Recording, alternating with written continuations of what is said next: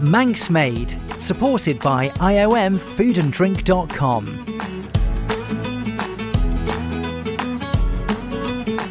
Hello and welcome to Manx Made, a new 3-part Island Life series with me, Michelle James.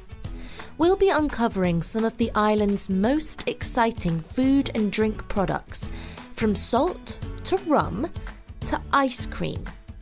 Let's go behind the scenes and find out exactly what goes into making these Manx-made products.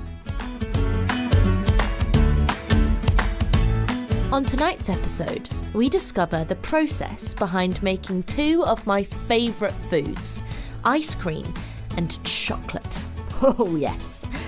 I wanted to learn how one might go about learning how to make these sweet treats.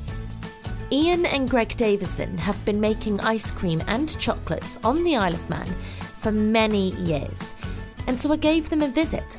Before I had the chance to learn how to make ice cream, Ian told me what inspired him to make ice cream and chocolate his job. When I first got married, we bought a shop called The Chocolate Box, which had been in existence in Peel in the Market Square forever. And we bought the shop, and it had been closed down for years. It was one of Gore's old rock shops, and it had been closed down a long time. And we decided that we could do something with it. Bought the shop, and my wife was nursing, and I opened up and I ran the shop. And we were buying in chocolates, and we were selling everybody else's. And at that time, all the old sweet companies were going, you know, Barker and Dobson and Cadbury's, and they were all the old traditional sweets. And so we sold all of those. We had 22 different sorts of chocolate eclairs at that time. So we opened up the shop, and we were doing really well. But the chocolates and things we sold, we thought, well, maybe we can make these ourselves. So we decided that I would go then into the production side with chocolates. So we converted the backyard of the shop, put a window in so people could actually see us working, and put the machinery out there and started to try and learn our own chocolate. So rather than try and learn and the learning curve that's involved with that, I actually went to a company called Gulliver's in London. A guy called Peter Stern ran this company, and I worked with them for a couple of weeks just to learn the job. And then the company I was dealing with for the chocolate was called Calabau, and they were in Belgium, in a place called Wies in Belgium. And I went there and I spent a month at their academy to learn chocolate making, to try and take away the learning curve, and so we could produce something straight away that we could sell. And it sort of built from there. So that would have been 88-ish.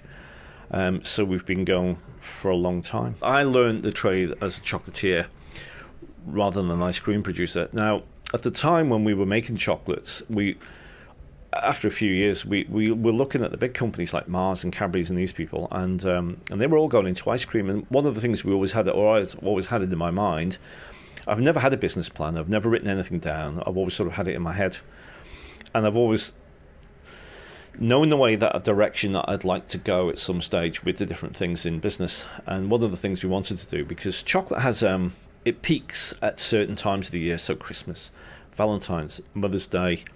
But in the summertime, chocolate troughs. In other words, the sales drop because nobody really wants chocolate in the summertime. So all the big companies were in exactly the same boat. And at that time, they were all starting to go into the ice cream business. So Cadbury's, Mars, they were all bringing out their own ice cream lines. And we thought, well, maybe we could do the same. So we decided then, 1995, to venture into some form of ice cream production. Now, we set up against the traditional Manx company, Manx Ices, which had been operated here ruthlessly, I would have thought, over the years, and it was a really good company, and we dealt with them. And it had changed hands a couple of times from the original owners, Mr. and Mrs. Kelly, who started the business. We were not getting the best of services, and we thought, well, there's room there for somebody to come in and to set up, and that was where we really thought, well, we'll set up in the ice cream business. So rather than going back down the learning curve of trying to wonder, well, how do we do this and how do we do that, we bought some small machinery, but enough to probably supply 6 or 7 different shops at the most. We bought a small freezer. So the initial ice cream machinery came from a company in Scotland called Adonis. And then we flew in another man called Carlo Capaldi. And Carlo was working for a company called Mucci, who were the flavour house. And they made all the fruit flavours, strawberry, raspberry, and all these different things. So we flew in the machinery manufacturer and we flew in the flavour house to the island, along with the machinery. And we set up in the ice cream business. And that eliminated quite a lot of the learning curve. And we had a basic recipe at that time. And then our recipe developed. And really the recipe that we ended up with was a traditional recipe from the Isle of Man, from a company that was here, and it was Fleece's Ice Cream. And Fleece's Ice Cream had been going for donkey's years. It had been set up during the wartime by Dominic Fleece. And we basically had Dominic's recipe, and we still have. And it was a traditional ice cream made with milk, made with double cream, all the best of ingredients, really, Tate and Lyle sugar, and that's exactly how we make it to this day. So we haven't really hacked about with that recipe at all. It's and it stood as well. I mean, it's very nice, it's very tasty. Your traditional vanilla flavour. All of the flavours that we produce all come from a base mix, and the base mix is what it's just a creamy mix that we produce using obviously Isle of Man cream, Isle of Man milk, Tate and Lyle sugar, and all those ingredients will be mixed in. Now, ice cream, but people may not know because it's an iced cream. They may not know it's actually boiled process. So ice cream mix is actually boiled. So all those ingredients, we have fairly large machinery here now, which obviously we didn't have initially, but it's a boiled process, and all the ingredients are put in at different temperatures, and then they're allowed to boil, and we leave them boil for about an hour and a half. And that allows everything to mix together, and then it's all pumped back out of the tanks as quickly as we can get it, and it's pumped through the homogenization. Nowadays it's pumped through the homogenization system and the plate cooling system, and it comes from 82, 83 degrees in 3 or 4 seconds down to plus 2, 3 degrees, and then put straight into the storage tanks. Something you mentioned was the fact that your ice cream is, at the core of it, is Manx ingredients. Has that always been the case? Yeah, it has. One of the things we always wanted to do was to have all local ingredients. Now, when we set up in business, there was actually an unwritten law here, and that law was challenged through the courts here on the Isle of Man by Manx icers going back a long, long time ago. And I think somewhere along the line it possibly cost the business challenging the government over this. Now, the government had like an unwritten law. So when we set up in ice cream production, a litre had to weigh 550 grams. There was a minimum fat content of 10%. Those regulations have now gone because they were taken away. However, they were there when we set up. So our recipe is exactly the same. The time scale from literally a cow being milked to it being made into ice cream is so short. Yeah, so I mean, I suppose nowadays it's important that you don't have all these miles where you're travelling stuff back and forward. But I suppose we get fresh cream daily from the creamery, and that'll be milk from the probably tankered in the previous day. It's gone through all their homogenization process. It's gone through their skimming process where they take all the cream off, because cream really was, I suppose, a byproduct. But nowadays it's a sought-after commodity because they use it for making their butter. It's a highly prized, whereas at one time they would chuck it on the land and use it as a fertilizer. It's now highly prized because cream now fetches quite a high price.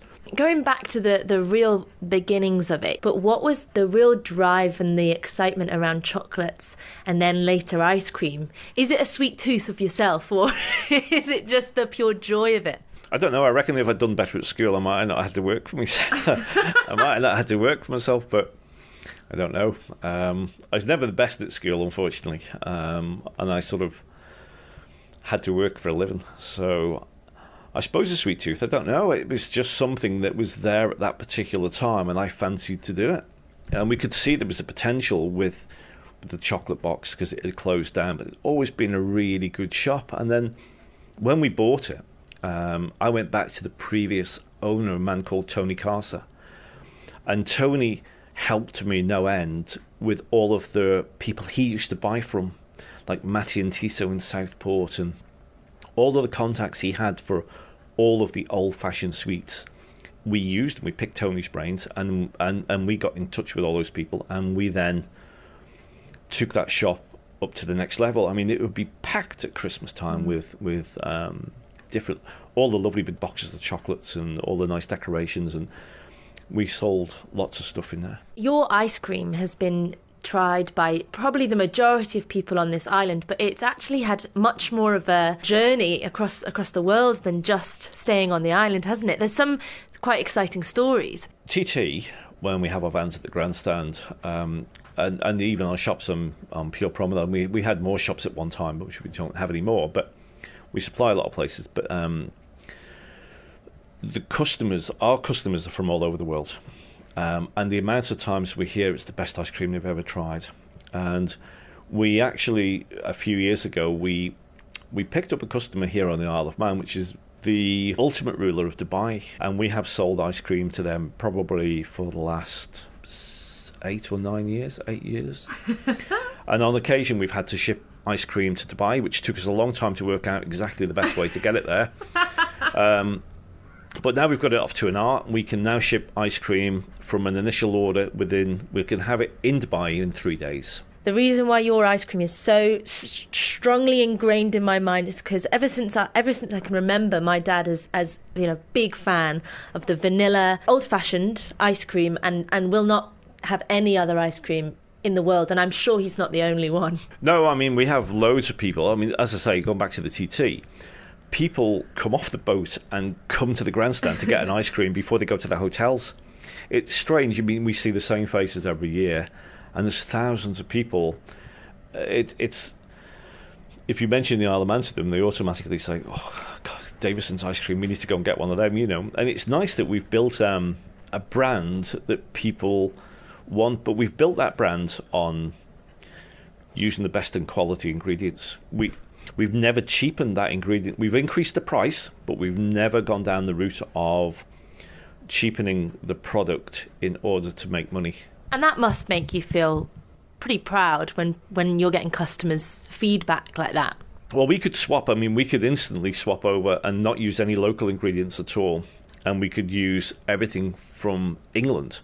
And we could change the way we manufacture ice cream, but it would take away... It just would not be the same. We could never get that. That unique flavour is because we use Isle of Man products. You're listening to Manx Made with me, Michelle James, a new series where I go behind the scenes to learn about the process of making some of the island's most exciting food and drink products. This week, I'm talking to Ian and Greg Davison from Davison's Ice Cream. Next up, I spoke to Greg, Ian's son, who makes all the ice cream in the factory. So the cows are milked, the delivery of cream arrives, and then what? So the delivery comes in, goes obviously into storage, unless I'm making it on that day. They all come through our main shutter door into the main production area. They then go into what basically is a big radiator, so it's a big stainless steel tank. It holds 1,200 litres of raw base mix, and then it's got a thermal jacket around the outside which heats up. We take it to above 72 degrees, which is pasteurisation, so I usually take it to about 82 degrees, and then leave it there for an hour. For us, it doesn't do anything extra to the product, but it's just that little bit of safety for me, because I like to know that everything that could be potentially harmful within the product is gone. I mean, it seems ridiculous that you're making ice cream and you're heating it up. Yeah, I know. But because we make everything from basic raw ingredients, in order to dissolve the sugar and bits like that, we have to take it and we have to heat it up. It dissolves into the ice cream properly. Because we're using double cream, we need the fat particles within the cream to melt, to combine with everything else. So that's the whole idea of doing it. But also for pasteurisation. So pasteurisation is basically killing any of the harmful bacteria that might be in any of the product. Luckily, the Manx law on the island says that everything coming into us has to be pasteurised anyway, so we're technically double pasteurising it, just to be on the safe side. But yeah, it's basically to make sure all the ingredients are combined together. So the stabilisers that we use have to be put into hot liquid in order for them to bind. And this is the tank that we're looking at now? Yeah. So we've got two 1,200 litre tanks. During the summer months I run on both, but in the winter months I tend to just use one. And then I'll just alternate between the two so they're getting equal wear and tear throughout the winter months. So basically, they are a big hopper, so there's a lid on the top. We lift the lid up, and all of the ingredients go onto the inside.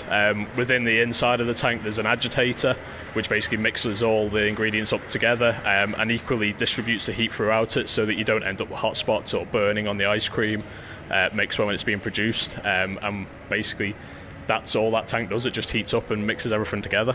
And so are you pouring it all in by hand there? Unfortunately, yes. A lot of people don't realise that it is quite a physical job. So when I'm boiling on a daily basis, I could be lifting 5 to 6 tonne of ingredients into the tanks. So I get home, and then when my wife goes, "Oh, just take the kids for me," and I'm thinking, I've just lifted 5 tonne of ingredients today, I just want to sit down.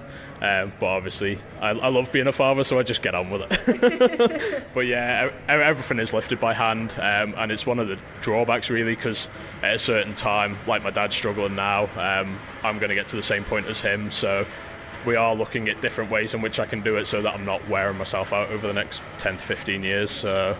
And so where do we go now? So that's been in there for what, an hour or so? So yeah, we would leave it in there for an hour or so, depending on what it is. Salted caramel, we use the same base mix, but we do it slightly differently because we don't use the flavouring in our salted caramel. But I won't go into that process because it's a secret. It was something that we stumbled across accidentally one day when we were doing something, and it's the process that I've used for salted caramel ever since we started making it. The only flavouring that goes into it is the salt, which we use proper sea salt in. But yeah, once it's been in the tanks for an hour, we then open up basically a tap on the front of the tank. It then flows through some stainless steel pipes through a pumping system, and it goes into what's called an homogenizer. So an homogenizer basically breaks down the fat particles within the ice cream. Because we're using double cream, you need the fat particles to be small enough so that they basically combine with every other ingredient in there. Otherwise, when we pump them into our storage tanks, the fat particles separate, so it'd be like tipping fat into water, and you get the two separating from each other. So what homogenization does is it puts the mix under pressure, breaks the fat particles down, and makes everything combine together so that it's the same quality throughout. That means that when I pump it into the storage tanks, the minute I connect up to the bottom to pump it in to make ice cream, the mix at the bottom is the same as the mix at the top. There is no deviation in quality between it, or you've got no separation in any ingredients. And every single flavour's done separately, and you put all the flavourings into here? No. Oh, I've made an error. The only ones, so salted caramel is done separately in the tank, and chocolate. Other than that, everything else is flavoured in our storage tanks because everything else can be added in cold. So for things like strawberry, because we use a fruit pulp flavouring, that'll combine in when the mix is cold. Chocolate is slightly different because we use proper chocolate. So if I add chocolate into cold mix, it obviously doesn't melt, so I need it to be hot in order for it to melt down. So in a 300 litre tank, we're using about 25 kilo of dark chocolate when we're doing it, so there's quite a lot of chocolate in our chocolate ice cream. That's my favourite by far. Yeah, I don't know. I don't have a favourite. I'm sick of it. I've worked with it all my life, so the last thing I want to do is eat ice cream, I'm afraid. So once it's gone in the storage tanks, how does it then get to the next stage? How does it get on my cone? It basically goes through what is a big whipping machine. So we have a thing called a continuous freezer. The continuous freezer that we have produces 1,200 litres of ice cream an hour. What we do is it's a pumped system, so we connect up to the bottom of our storage tanks, and it basically pumps the mix from the storage tanks up through the back of the machine. It then whisks like a whipping machine would do, basically freezes the ice cream down, and then it pumps it back out through a fill nozzle. The filler nozzle is then filled by me by hand, which a lot of people don't realise because they go, oh, it's all machinery. No, everything's filled by hand. Even the inclusions added in, because people moan at me sometimes when they get a rum and raisin from ShopRite, and they go, "Oh, there's only one raisin in the bottom of my tub." But when you're filling a 1 litre in 3 seconds, it's quite hard to get the raisins in quick enough. So we are looking at a new system this next year whereby the raisins will be put in separately and not basically with a jug by myself. So it hopefully will put more consistency throughout the whole ice cream, so you get the same amount of raisins from the start to the finish. And so forever improving and trying to kind of make the products as best as you possibly can make them. Yeah, we always...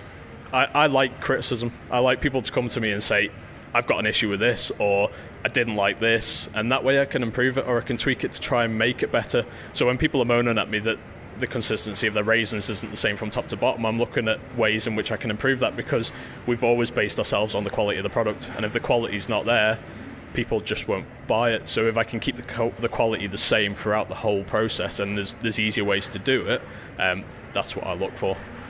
And I know you're a man who likes to continually make new flavours, and this is something that's been happening for a long time. Yeah. Recently, the Ukraine ice cream was really, really popular. Yeah, it was, yeah. So my dad's wife's Ukrainian, and when the Ukraine situation came about, she asked whether there was anything I could do in order to do like a fundraising event for them, so that we could get, basically, she wanted to buy medical supplies to go out, and food for anybody that's stuck out in Ukraine, because all her family are out there. So she just wanted to basically look after the communities that were being affected the most. So I came up with a double combination in ice cream for her. We sat down and worked out what flavours would go well together, because some do, some don't. Even though they may be nice separately, they don't always combine well. So yeah, and then I used our oldest piece of machinery, which is the very first machine that my dad bought, which is an Adoni batch freezer, and I made the double combination on that. So it was a little bit time consuming, but it was worth it, because we raised quite a good bit of money, and the supplies that were needed got out there. So.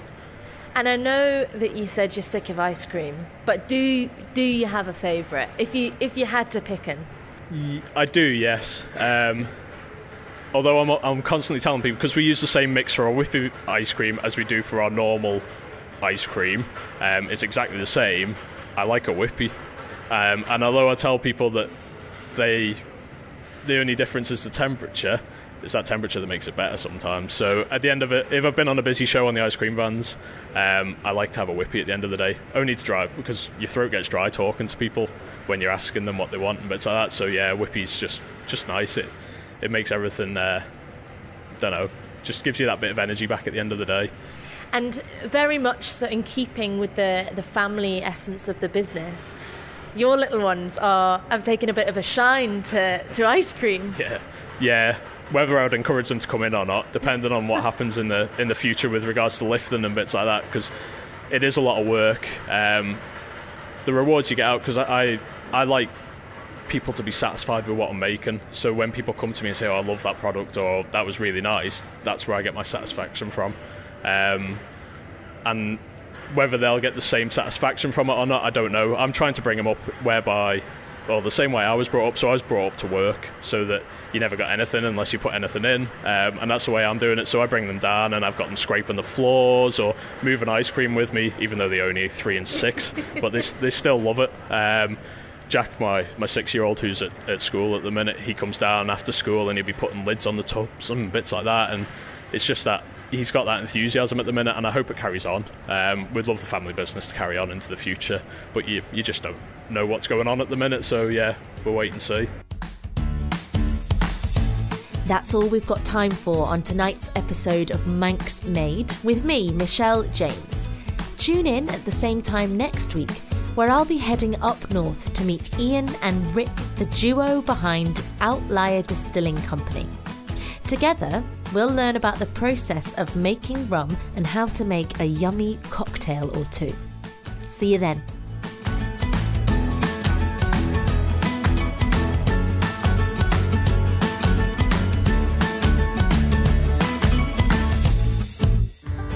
Manx Made, supported by iomfoodanddrink.com.